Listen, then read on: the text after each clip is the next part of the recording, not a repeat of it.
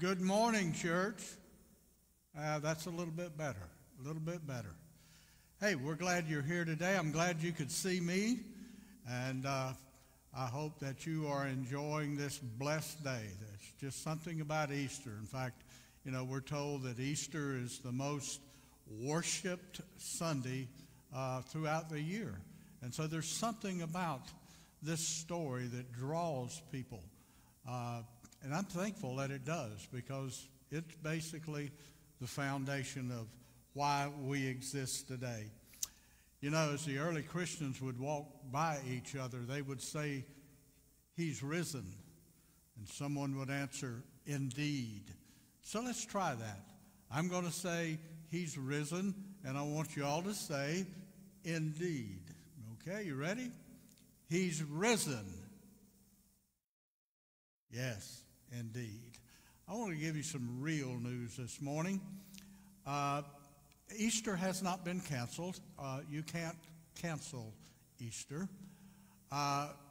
Buildings are closed without people being in them. Those buildings carry names of denominations and religions. But I want you to know that the church is alive and well. Church is still open. Church has never stopped being open. In fact, you in your homes this morning, even though you couldn't invite your neighbors to come in and be with you, is basically where the church began, in the homes.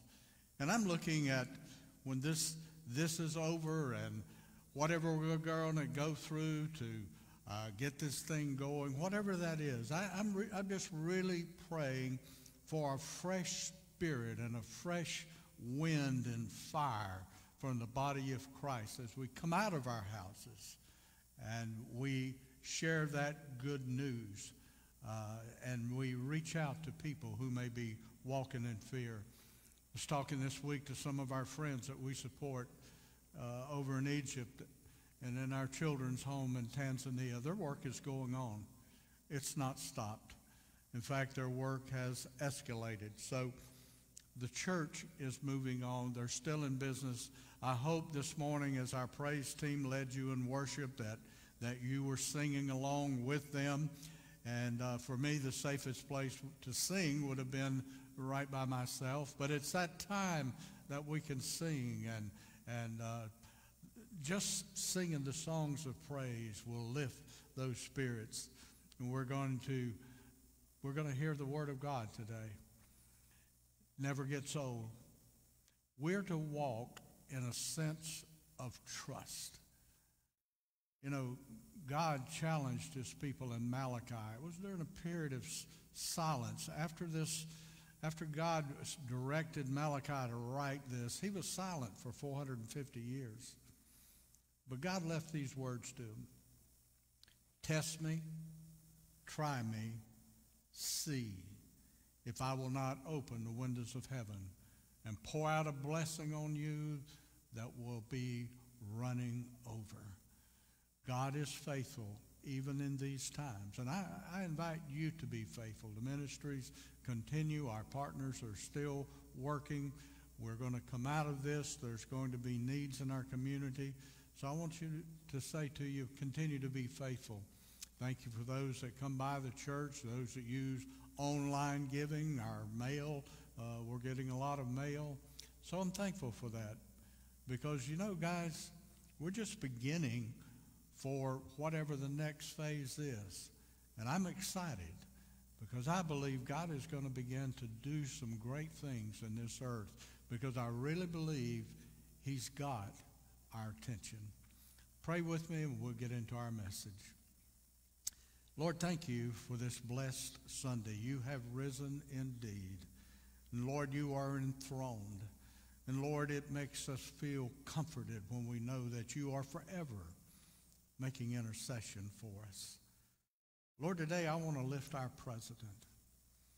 Father, on this man's shoulders faces decisions, God, that boggle the mind. How does he continue to walk us through? And how does he bring us out? Lord, I pray that he would hear your voice like never before. I pray that as he leads, I pray, dear God, that the clattering would stop, and that, Lord, we would see a uniting of hearts and minds looking towards people. Because, Lord, that's what government is for the protection of your people. So I pray for President Trump this morning. Bless him. Give him the voices in his ear. And I thank you for a president that was televised this week just simply talking about the resurrection of Jesus Christ our Lord. Thank God that you have placed him in this place of authority. Now, Lord, gather our hearts and minds together as we open your word. Lord, I'm this morning simply a fountain. Cleanse me, and Lord, flow through me the words of life. For, Lord, your words have life. Your words make us thirsty, and when we drink, oh God, it satisfies with a satisfaction that causes us to come again and again to your word. So tabernacle among us. Bless your name in Jesus' name. Amen. What are your thoughts at Easter? You know, as a pastor over the years, there are times of the years that we bring messages. The birth of Christ is a message within itself. And of course, the week, the life of Christ, the last week on earth, and then this Sunday, a resurrection. There's so many scenes that are there. And this week, it just seemed like I went through the Gospels looking at the scenes. You know, you could talk about the Jewish leaders. Once Pilate turned Jesus over to be crucified, and once he was on that cross, they were delighted. They felt like everything that they wanted had come to pass. They were a nitpicky people because Pilate, I think it was Pilate getting back at them, wrote on that cross, Jesus, King of the Jews. And they wanted that taken down. Pilate didn't take it down, but Christ was crucified. So I think they went back to their homes, huddled and happy, planning how they could cover over this story that had went out. I thought about the disciples. When Christ was crucified, the disciples were scattered. We don't know where they went. We just know that they scattered, probably into their homes with closed doors. I think about Pilate. He was a troubled man. He really, and he said, I could find no fault in this man. But yet, it was his choice, his decision to offer Christ up. In fact, he offered the crowd a choice, Barabbas or Christ. And the crowd chose Christ. Pilate tried to do what many of us try to do. He tried to wash away the blood off of his hands, the guilt. And so he called for a pan of water, and he washed his hands. He simply told those, his blood is not on me, but you know, the blood of Jesus that was shed for the world. So, in a way, our sins is what crucified Christ, and Pilate couldn't wash it away. What about the women? I love the story of the women. In fact, I'm kind of looking at a story right now over in Matthew. Listen to this.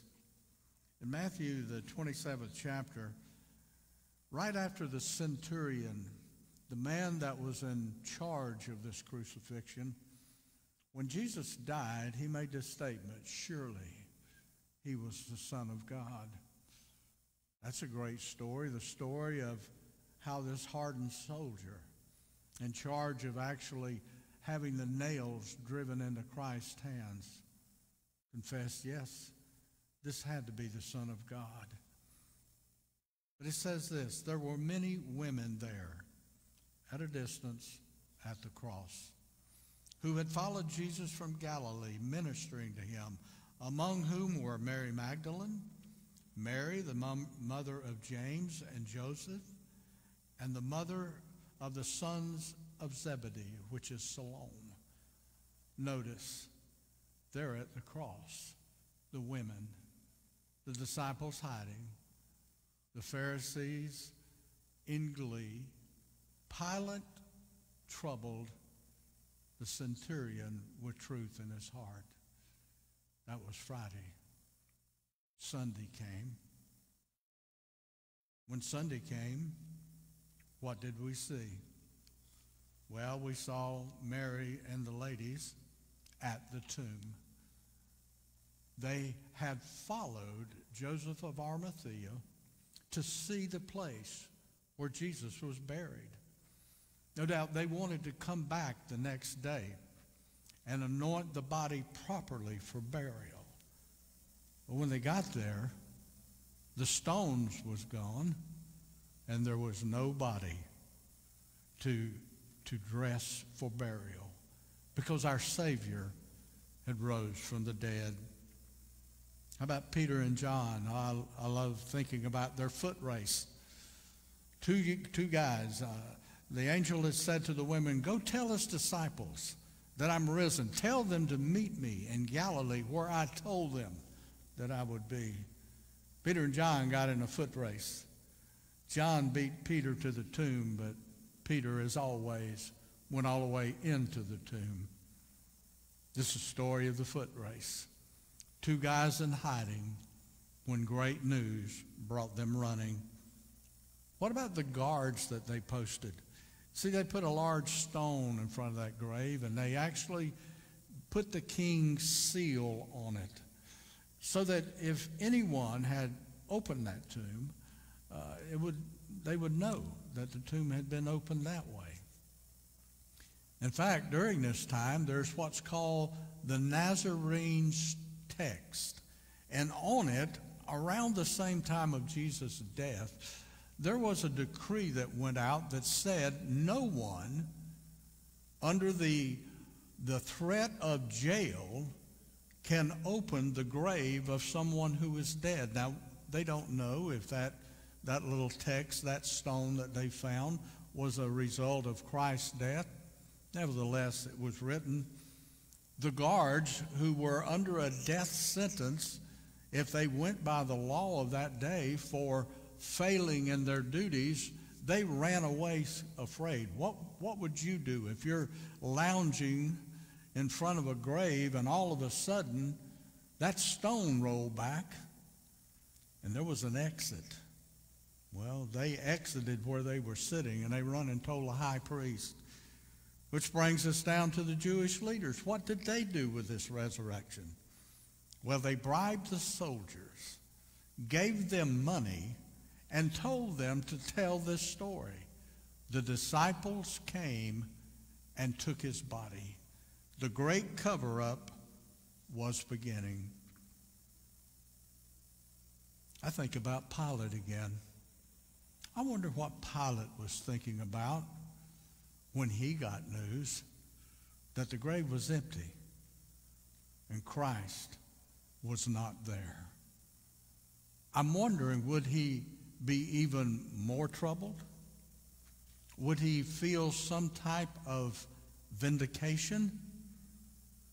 Or would he believe the message that stood before him?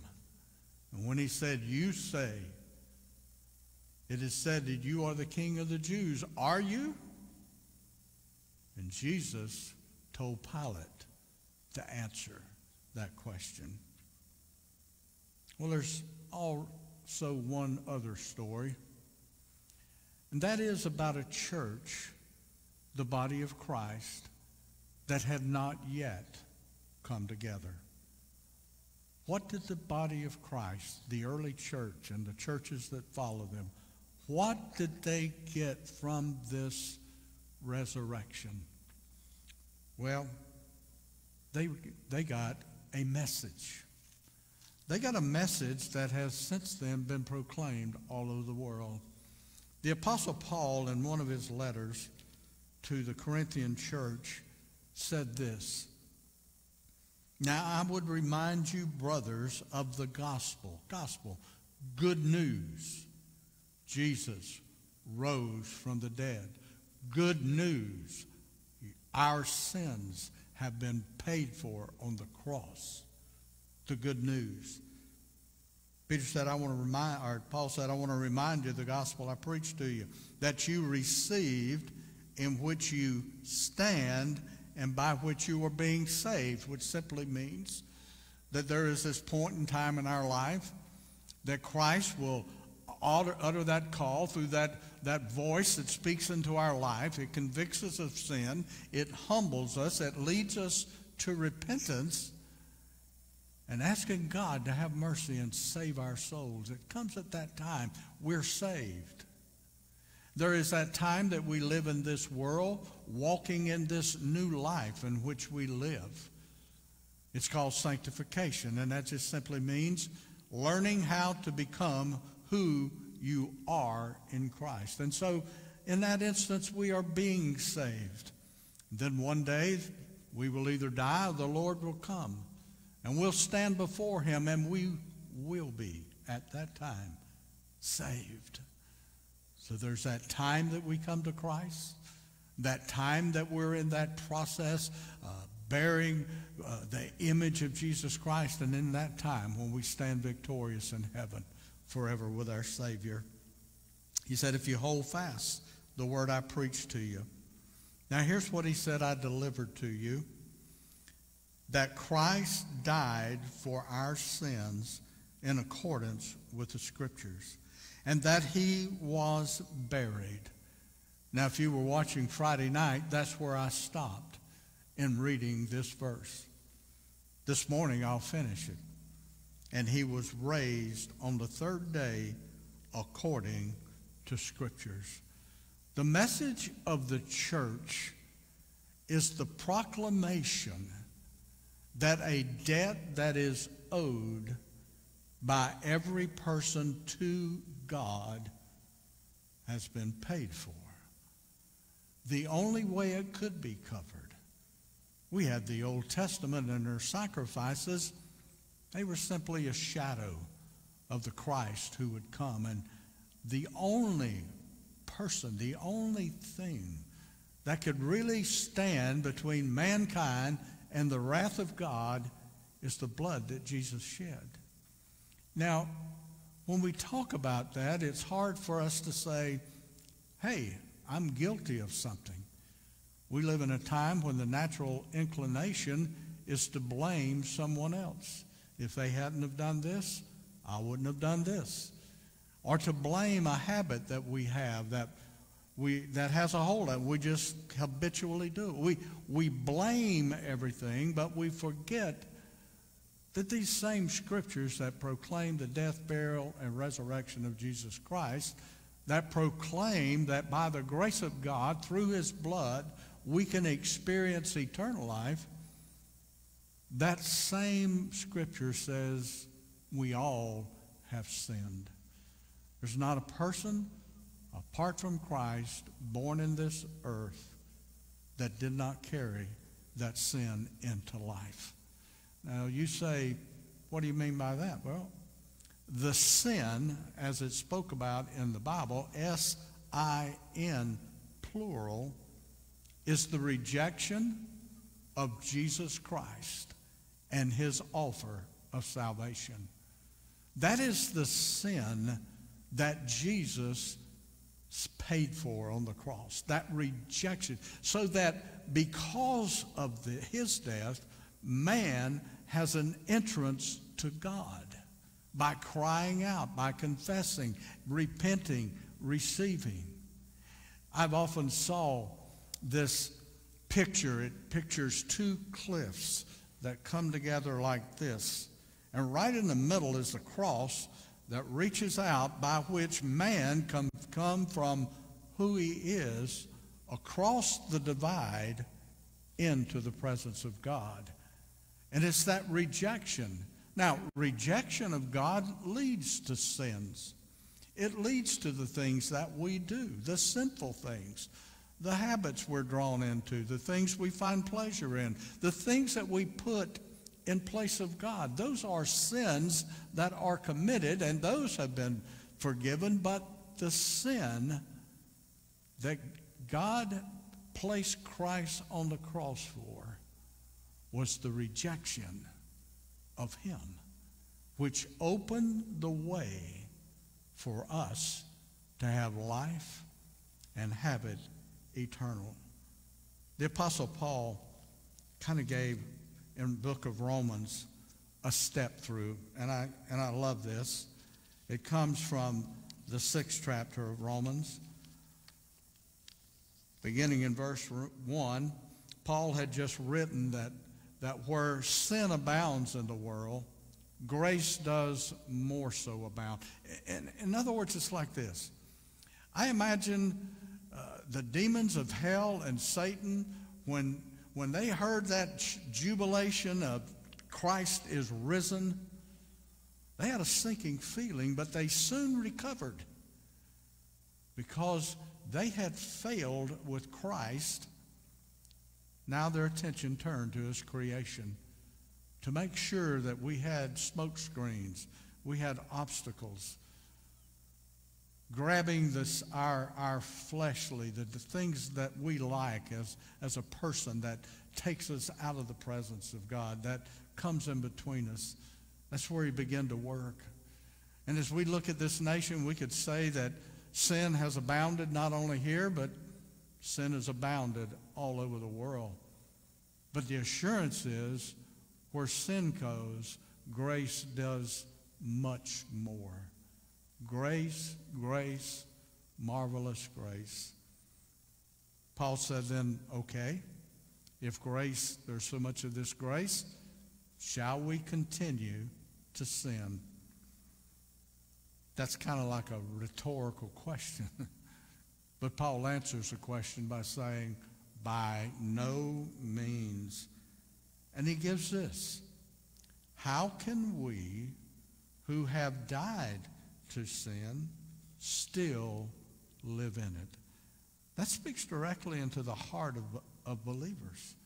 It speaks to the heart of those who are confessors that they believe in God, are confessors that they believe in the work of the church, the good the church does, but they have never, ever experienced identifying with that death.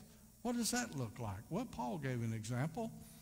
He said, I am crucified with Christ. And being crucified with Christ, it's no longer I, this flesh that lives, but it is Christ who lives in me.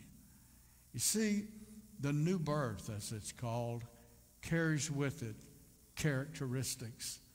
And that characteristic is a turning away from the life that you had lived. Turning away and walking in a way that you have never gone before, trusting the Savior. As I talk to people many, many times, their response to me is what they will give up.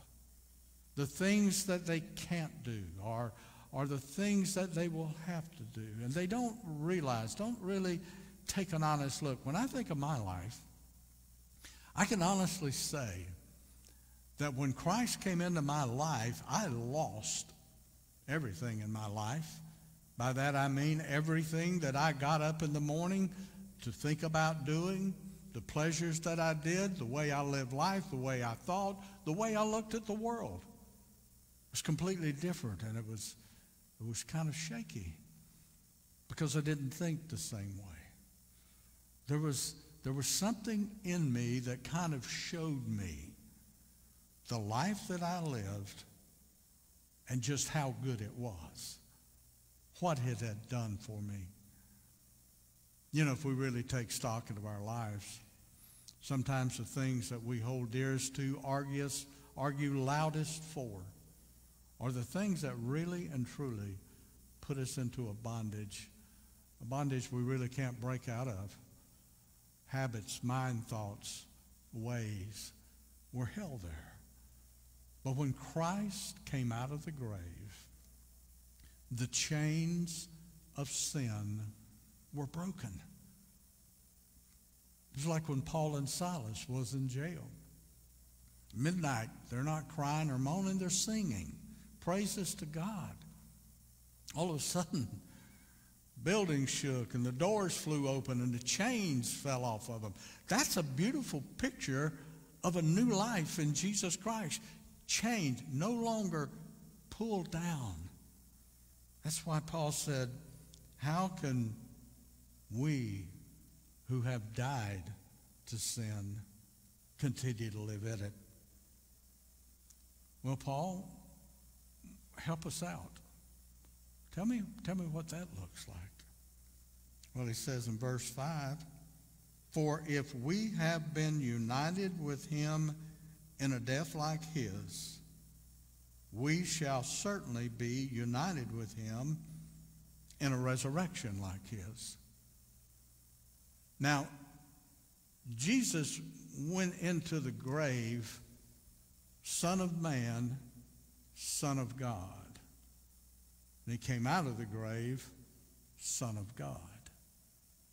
You see, our whole life changes. And that identification of a resurrected life, Christ from that point, we're going to read in a minute, he died once, never to die again. And the promise that we have is when we identify, by that we identify with the fact that through our sins were placed on Christ on the cross. I know that's hard to fathom, but it's true. It's something as you begin to say, yes, Lord, I believe, you don't figure out how that occurred. You just have a sense that it did occur. And so when we equate being a believer, we equate it with the fact that we have experienced his death. And in fact, the first thing that is done after a person comes to Christ is they are placed either in a baptismal or in the ocean, as we have in the years past, baptized in the Atlantic. And in that baptism is not the washing away of sins. That baptism is an identification. We are saying that just as Christ was placed in the ground, I'm placed under the water. And as I come out of that water and breathe that breath, I come out in newness of life. When we come to Christ, we come one way. When we come to Christ and walk further, we're never the same.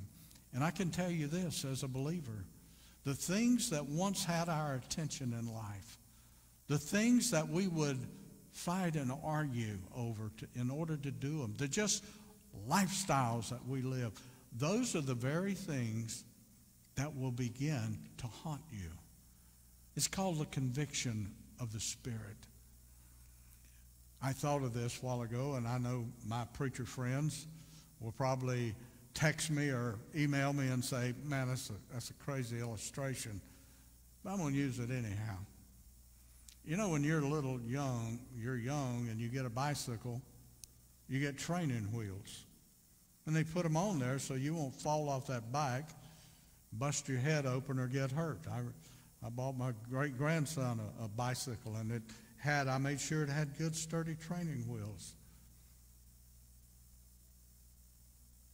I've thought about sanctification, growing to become that new creature and creation in Christ, identifying with Christ's death and moving forward in a new life that I don't really know how God is going to use me. It's kind of like riding a bike with training wheels. The training wheels, I named one the Word of God and the other one the Holy Spirit. And the thing is, in life, you get a little older and you can handle the bicycle. Our life here on this world is going to be spent with those two training wheels, because it is the Word of God and the Spirit of God that lives in us, either by convicting us The Bible talks about either leading us by a hook in our nose or a bridle in our mouth, leading us in the ways of the Lord. The Word reveals God more fully. The Word of God reveals the life that we have in Christ. The Spirit of God there is to guide us.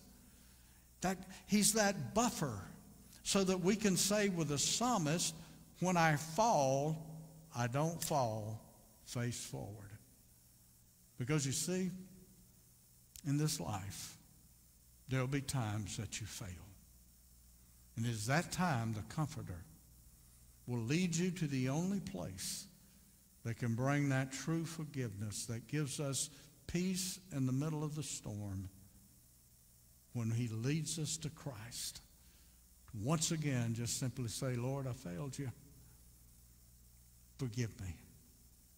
Help me to continue my walk. And it's back on the bicycle, going through life. That resurrection into new life, one day we'll go through, if the Lord delays His coming, we'll all face it. We'll face death. Death is another type of baptism, you could say, because you're placed in the ground, or your body is. But something wonderful has happened before that body ever gets to the ground. The Spirit of God arises with you. And the Scriptures tell us that in that death, the sleep of death, our eyes are awakened to the reality and to the presence of Christ. And where He is, we dwell, and we wait for His final return that's coming one day, when He will begin all over again in the new heavens and the new earths. So we identify, and that baptism that we take is this, it's a witness. I have been crucified. I am buried. I am resurrected to walk in newness of life. Paul said that we know that our old self, crucified, killed with Him, in order that the body of sin may be brought to nothing, so that we would no longer be enslaved to sin. For the one who has died has been set free from sin. Friends, that doesn't mean that now you live in perfect imperfection. Doesn't happen in this world. This walk of the new man being that inner man, the old man, which is the one that has been with us. And it's a battle that Christ plainly says we win, because we have the same power in us that powered Jesus out of that grave. We have the presence of a risen Lord living in us. We have the presence of the Spirit of God living in us. And so it puts power to our no. I don't know about you, but I look back over the years, and there were times that I would think, I really need to change some things. I probably got some encouragement from my wife. And I'd say, I'm going to do this differently. I'm not going to do that anymore. And there was always a time that I could do that. But then there was always that time that I seemed to just fall right back where I was. It wasn't that I didn't want to make my wife happy. It simply was, before Christ, there was something absent from my wanting to change anything. Because the old self will always be happy with who it is. Why? Because it feeds on what you give it. My cat Sophie, she's a happy cat. Every time I rattle a little food and put it in her bowl. Why? Because that's what she likes. because he's happy. The thing in our life before Christ, we were really happy. And the only time we ever really decided that we wanted to change that life is when that life got us in trouble. Maybe you saw some blue lights, or maybe your family began to break down. Maybe you had trouble with children or something, a financial breakdown, all the things that suffered in this world. And at that time, all of a sudden, we begin to think, if I could just do different, things would be okay. But you see, there's only one place that you're going to be okay. And that's in a relationship with Jesus Christ and him being the power of your life. Because you see, Christians, non-Christians, every other false religion in the world, everybody's going through this pandemic right now. We're all in homes, regardless of race, creed, culture, or place of existence. The difference is this. In the life of a Christian, he has given us this blessing of being able to see things through the eyes of God. Now, that doesn't mean seeing the end of things or why these things happen, but seeing through the eyes of faith that God is still sovereign. He's still on the throne. He's not given up control. And so we begin to have this sense that if God's not upset, and this didn't surprise God, then what I'm going to do is simply, in my home, I'll just simply walk by faith. And there will be something in you that gives you this sense that we don't know how it's going to be, but it'll be okay because God is going to bring glory through this thing. God is going to magnify himself. Because, see, everything that we have put our faith in, I mean, the stock market that everybody's just been raving about and our economy being so good, it crashed. Everything that the idols that we put before God, all of these things have crashed. But there's only one thing that has not crashed, folks. God is still on his throne, directing the events of this world. And of that, we can be steadfast and sure. I keep seeing posts on Facebook, and I hear people saying, in fact, sometimes I almost slip up and say it myself. When things get back to normal, let me ask you a question.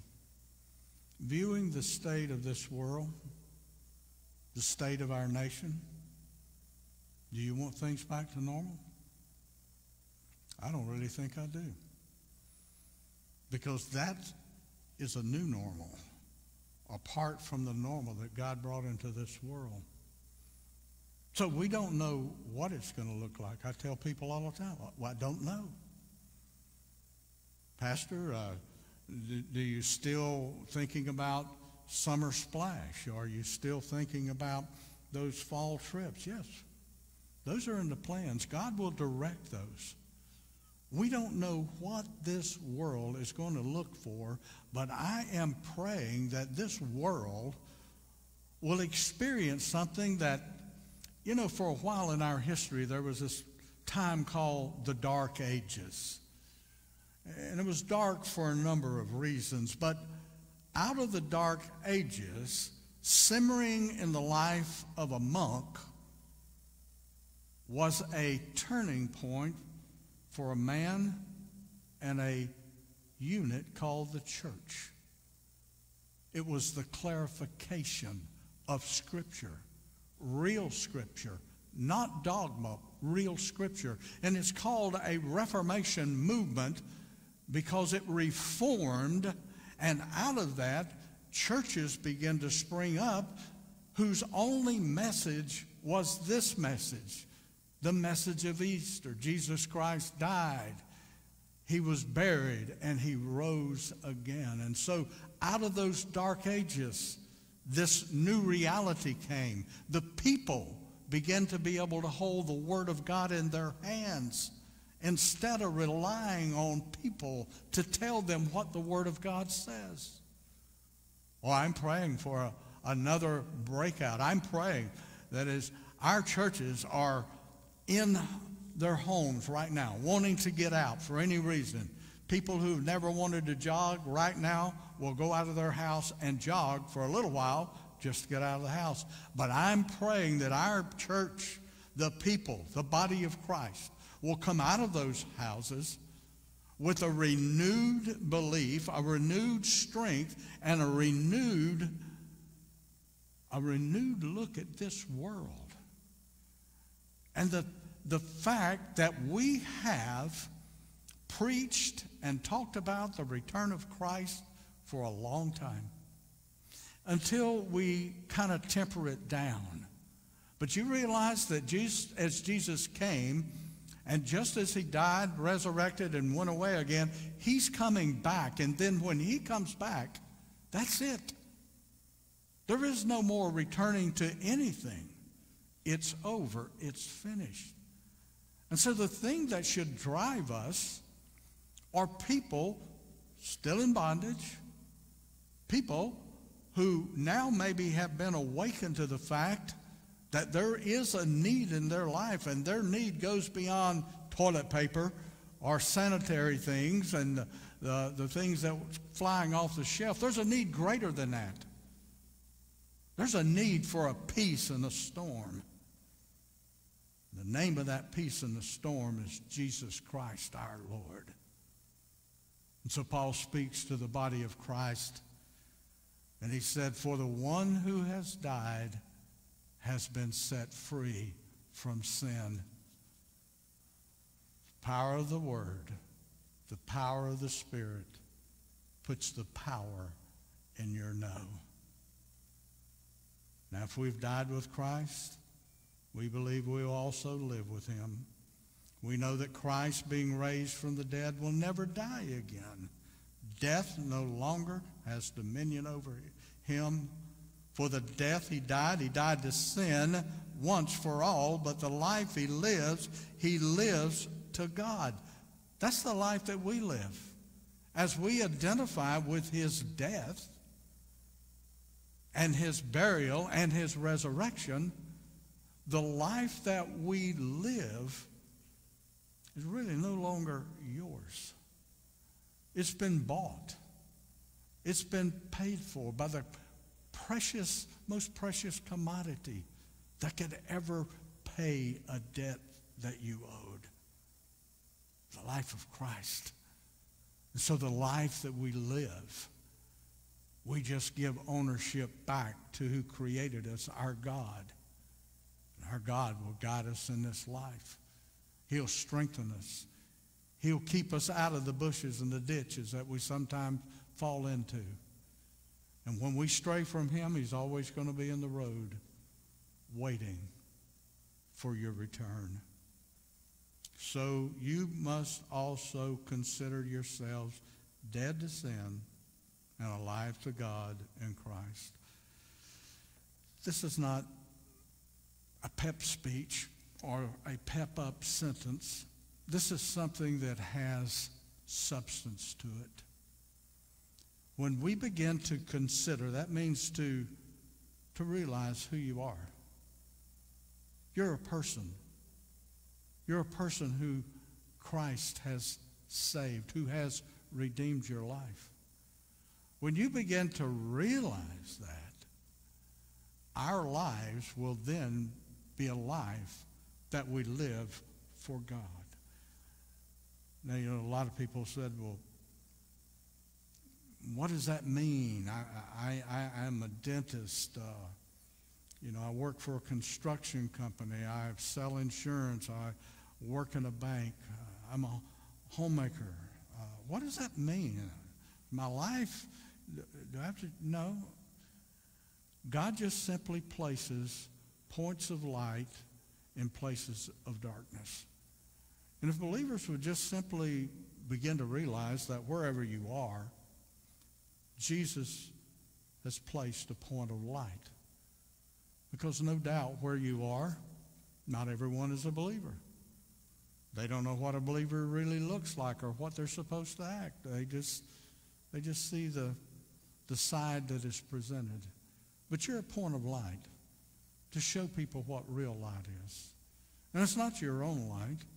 No, it's the light of Christ that is reflected in our life because he is the true light. Paul goes on.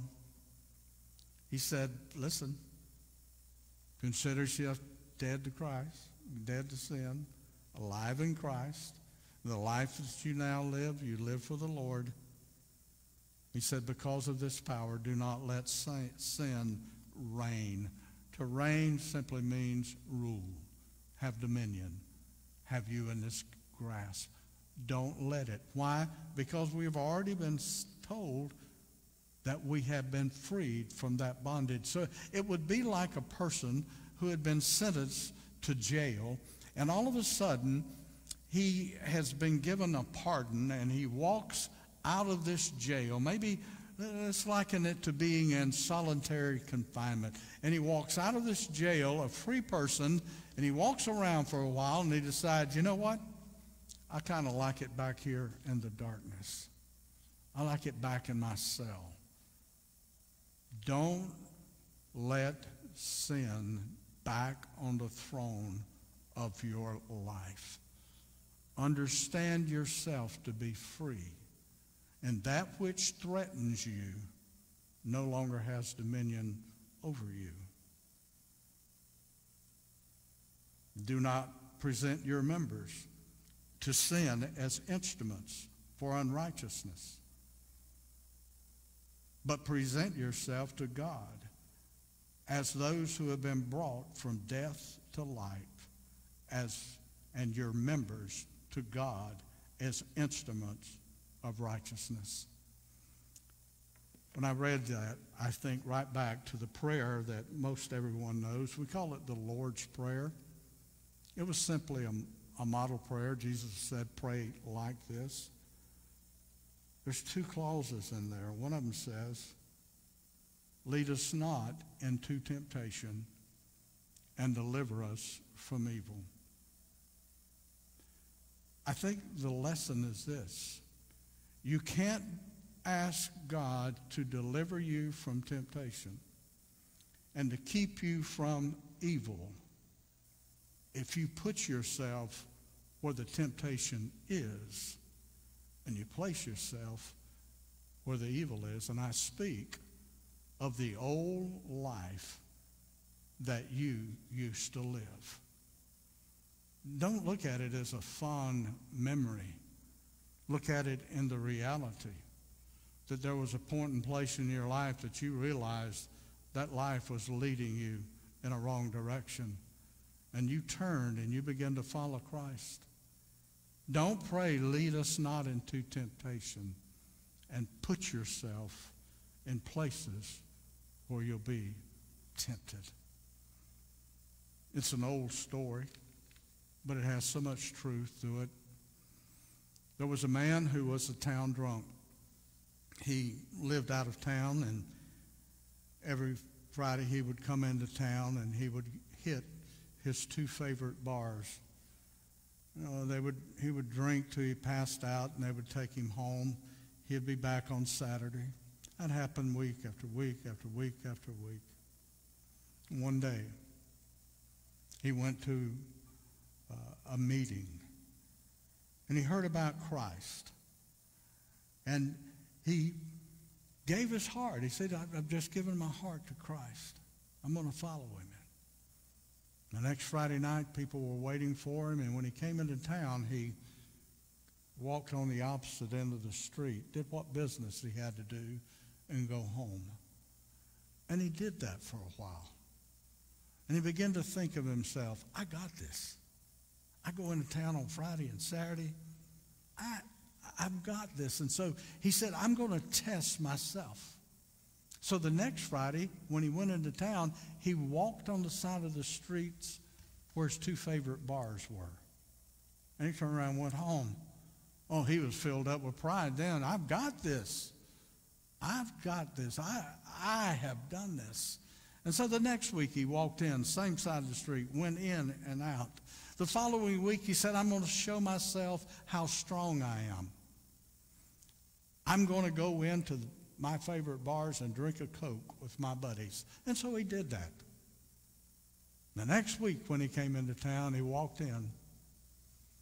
He began to drink with his buddies all over again. And they carried him home. Why do I give you that illustration? Apart from Christ, we don't have the power to save ourselves. The great enemy of God is an enemy of humanity.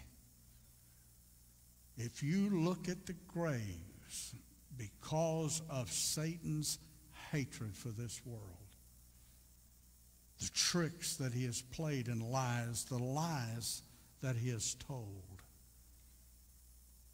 he hates God.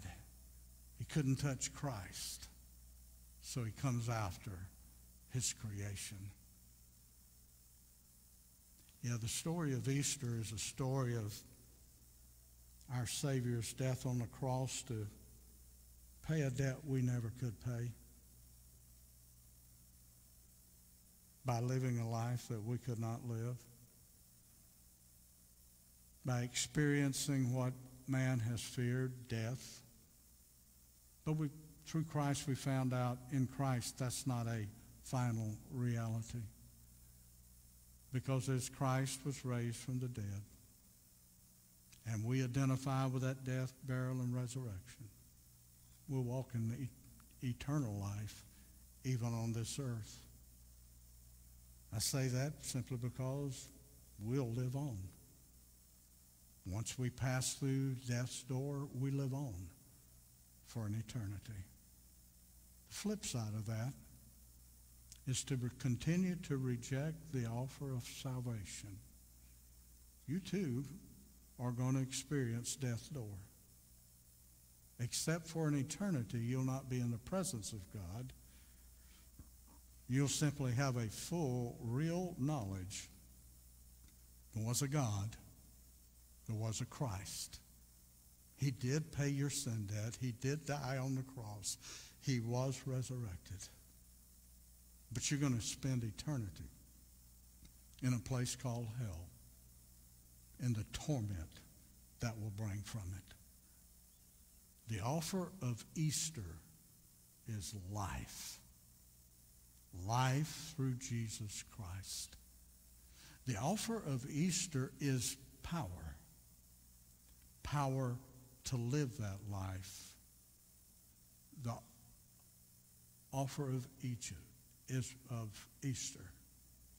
is a direction in your life that is to live to God. These are the things that man searches for in life. A direction and a purpose in life. Only through the cross does Jesus give you that true life, that true purpose. I'm going to take just a minute. I want you to think about what the Word has said today. The last part I'll read. For sin will no longer have dominion over you, since you're not under law, but under grace. I think Paul explains back into chapter 5, where sin abounds, grace does much more abound. Think about your life, really. If you've been cooped up in your home, you really haven't had a lot of distractions in your life. I want you to think about the most important question you can ever answer. I'm not talking about what religious beliefs you have, what church you go to. I'm not talking about that. I'm talking about, do you really have a relationship with a risen Savior? Have you got to that point where you're sick and tired of being sick and tired of your life? You realize there are things that you just like to get rid of them because they're there and they keep mounting up. When we turn to Christ and at his offer, we say, oh God, have mercy on me, a sinner. I believe that you are the Son of God. I believe that you paid not just the sins of the world, you paid for my sins. Father, I receive you. I receive this salvation. I give you my life. If you've never done that, now would be a really good time. When there's going to be so much uncertainty. Remember, we're not going back. We're going forward in some way. Have someone to walk with you and guide you in life. You know, you can go online right now and text Jerry, and you can tell him about your decision. You can ask that one of our staff, contact you or ask for prayer. We want to walk with you. We want to be there for you. Christian friend, are you using this time for what you've said you always wanted to do? Spend more time in the Word. You got the time. Are you being fortified? Are you ready to come out of your house to go back into the street with the good news? Jesus is alive. Father, your word is living. It's active, sharper than any two-edged sword. Lord, you said that your word goes down through the muscle, the fat, even into the bone, into the marrow of our being. Lord, release that power today, I pray. And those that you call to Christ, Lord, this morning simply cry out to you their needs. And Lord, grant them that assurance that as they identify with you, you identify with them. Oh God, we pray that many will come to believe this day, and let it be a resurrection Sunday in their life. For every Christian, Lord, that's listening, let this simply be a time, Lord, that when we become fortified with your word and through prayer learn how to communicate with you, not only to ask, but to listen and to receive. Lord, redeem your time as we go through this time. Because, Lord, all of our eyes on you. And I pray that you will be glorified. In Jesus' holy name I pray. Amen. God bless you. I love you.